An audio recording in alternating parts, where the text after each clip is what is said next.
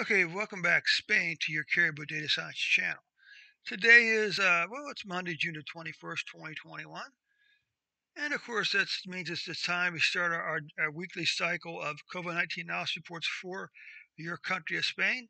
Before we get started, I do have one favor to ask. That you click on that share button, share this video on your Facebook and Twitter accounts today. All right. All you got to do is click on the share button, share this video on Facebook and Twitter. You can also copy and paste the link into an email or a text message. But I really would appreciate a few likes today, all right? Also, remind you at this point that, as I always do, Spain does not record COVID-19 data on Saturday and Sunday, but instead adds Saturday and Sunday numbers on the Monday's numbers, okay? So let's take a look here and see exactly what's going on. Okay, so what you can see here, currently Spain has 3.8 million cases, 81,000 deaths, more or less. Mortality rate is falling. This isn't necessary, but by itself, this doesn't mean anything. This simply means that the ratio of cases to death is increasing. Okay, it doesn't have anything to do with whether or not what cases of death are themselves increasing. It just means the difference between the two is increasing.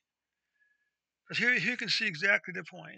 Look at this. Look at this nice long declining pattern in COVID-19 cases in Spain.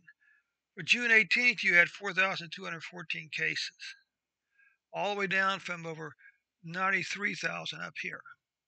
Okay, and for the 7 day for the 7 day period ending June 14th, you were averaging 6,028 cases. Okay,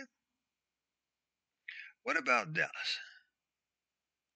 The overall trend in deaths has been down despite this little spike right here. You can see on June 18th, you had 18 deaths. And for the 7 day period ending June 15th, you were averaging 45 deaths per day. Okay.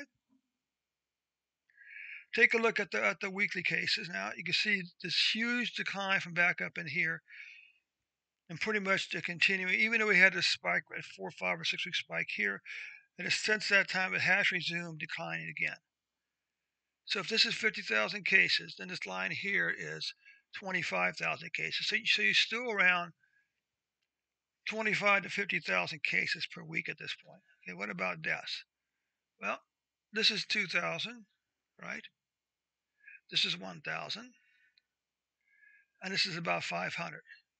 So you can see you have been seeing a nice declining pattern in weekly deaths also, which is good news. What about monthly cases? Well, you can see there's a pretty good shot that this is going to wind up being the lowest number of cases since all the way back over here in August. Right? What about deaths? Well, look at these deaths. This could be the lowest number of deaths since June, July, since August also. You could have the lowest number of deaths since August, okay? Look at these two numbers over here, okay? All right. So, Spain, that does conclude the report for today. Before I let you go, that one small favor, click on that share button, share this video on your Facebook and your Twitter accounts today. Also, you can copy and paste that link into an email or a text message and share it with your friends and family that way. Thanks so much for your time, Israel. Thanks so much for your time, Spain. We'll catch you tomorrow with an updated report.